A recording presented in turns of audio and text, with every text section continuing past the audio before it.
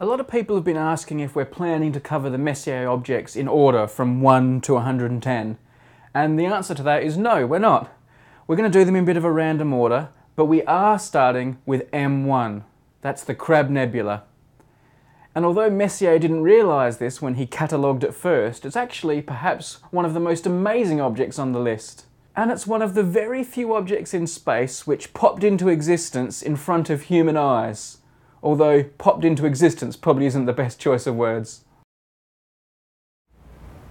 We are in the library of the Royal Society here in London, where the archivist has been kind enough to dig out some astronomically related treasures for our video series. So the book I have in front of me is a book of photographs of astronomical objects by the late 19th century astronomer Isaac Roberts. And if I turn to this particular page, we will find a familiar object. So to begin at the beginning, yes, M1 was the first of the objects that Messier stumbled across pretty much by chance when he was tracking a comet and put into his catalogue of things which you don't want to mistake for comets. What are we going to do? I'm going to have a look at M1, which is the Crab Nebula. I'm going to slew the telescope onto it and we'll see how it looks. It's the after effect of a stellar explosion. A 10 Sun mass star about 1,000 years ago exploded and produced this beautiful supernova remnant. The explosion from the star which produced a supernova has made a real kind of splash in its local bit of the Milky Way. And so it's really churned up the gas, it's really caused a real fuss basically. There's lots of gas around it, it's really mixed it up and then left behind this beautiful supernova remnant. 1054, I think, is the date. And the reason we were pretty certain of the date is because the Chinese astronomers at the time were keeping pretty accurate records. And so it's a recorded, what was then called a guest star, something which appeared briefly in the sky.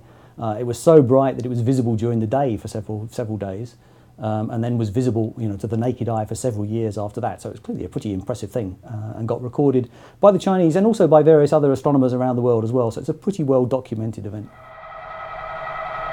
We have got some challenges tonight, you think? Well, it's very low in the sky at the moment, so and we're very close to the moon. So the first thing we need to do is we'll just take a 10-second exposure. Yeah, there it is. So that's the Crab Nebula. It looks a bit uninspiring at this point because it's just a single 10-second exposure. To image this properly, we'd normally have to take at least 2 or 3 hours worth of exposure through this filter, so it's not going to be a particularly good image.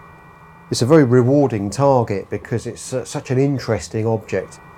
Hopefully with 2 minutes it will show a little bit more of the structure that actually gave it its name, the Crab Nebula.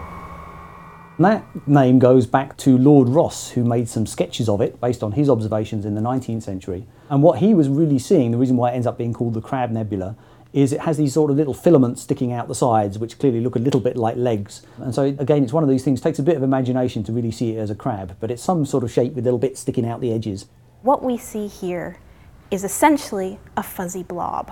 We are used to seeing crisp, detailed pictures of this really spectacular object, but here we see what it looked like to astronomers of the day, and they didn't know what it was. And it took till much later until we actually uncovered the truth of what this object represented.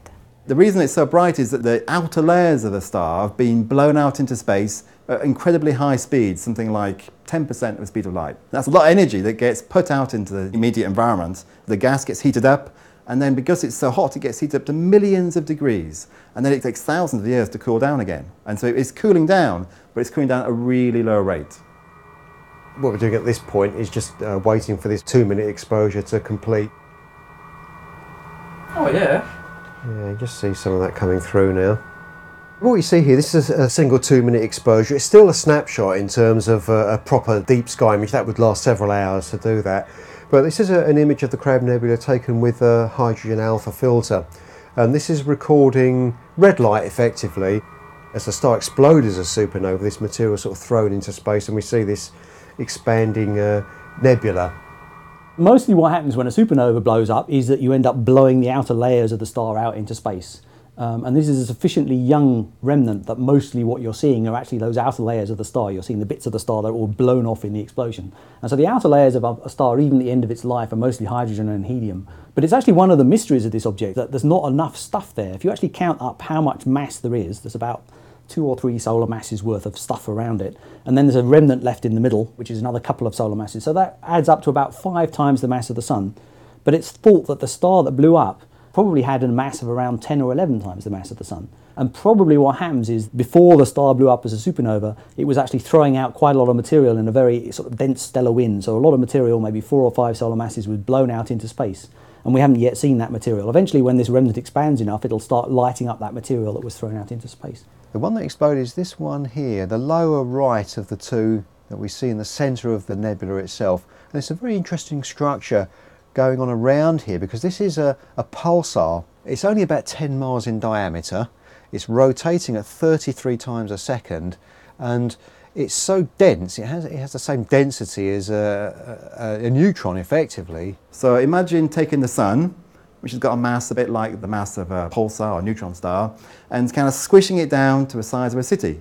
So it's incredibly dense. It's denser than the nucleus of an atom, this material. So very, very bizarre material, but then it's rotating incredibly rapidly and has this very strong magnetic field associated with it. Say a sugar lump of neutron star stuff, if you had some weighing scales, it would weigh pretty much the same as entire humanity.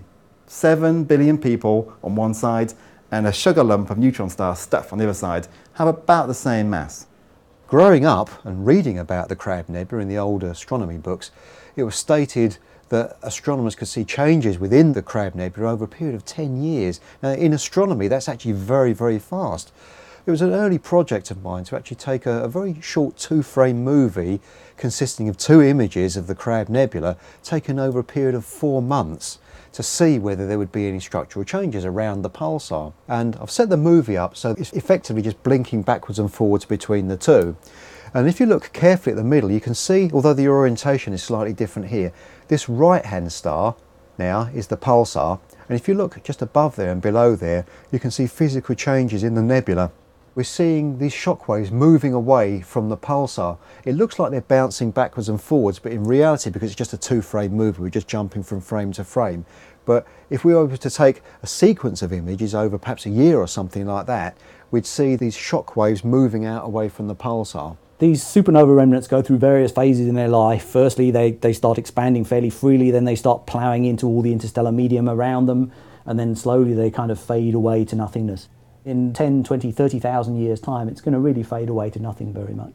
The thing about supernovae is they're a bit like buses. They kind of wait for a few hundred years and then come along all at once. And so we're kind of long overdue for another nearby supernova in the Milky Way. You know, it could happen tomorrow. We've had to wait about 300 years for an optical supernova to go off in the Milky Way, but then about 3 of them happened around about 1600. So we're kind of long overdue for another one. So it could be that anytime soon we're going to get another supernova go off. It'll be incredibly bright because it's so close. And then as we follow the after effects of that supernova explosion, we'll end up producing something like the Crab. The fact that it's a fuzzy blob is important because that's why it's in the Messier Catalogue.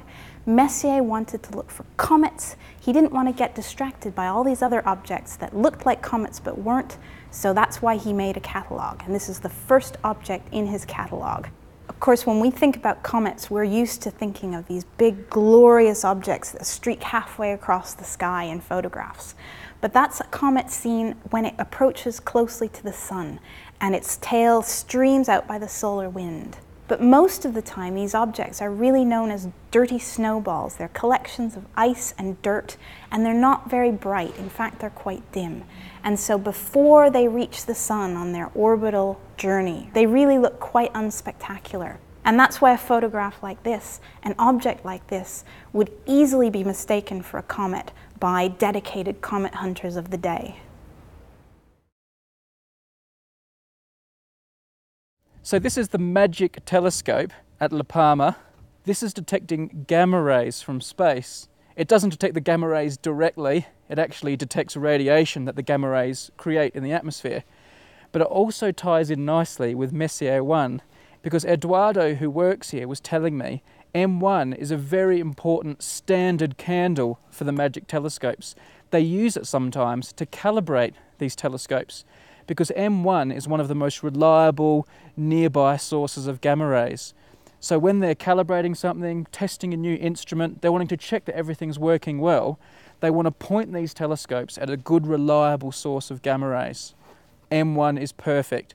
And depending on the settings and the frequencies that they're measuring at, they can sometimes detect a gamma ray every second or a gamma ray every hour. So there you go, M1, not only an amazing thing, but also a very handy thing in space that we can use to calibrate instruments.